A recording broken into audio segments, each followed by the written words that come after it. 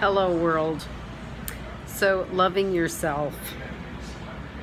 You know, it's really easy to love yourself when things are going well.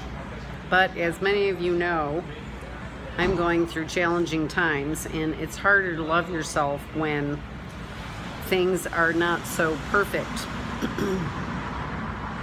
So what I'm learning is that it's always a good choice to love yourself. And that might mean getting a massage or taking time to just meditate when you tell yourself you're too busy. Because meditation really helps a lot.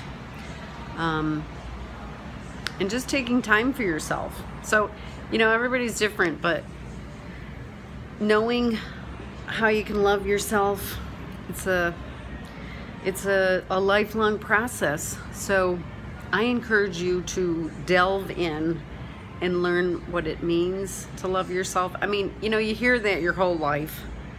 Love yourself, or you can't love other people. Guess what? It's really true. Because why should everybody else come before you? And it's the real meaning of self-care when you love yourself.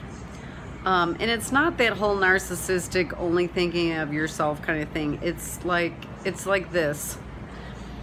It's choosing the best for yourself because you want to be healthy, and you want to, you're the only person that you're always going to be with.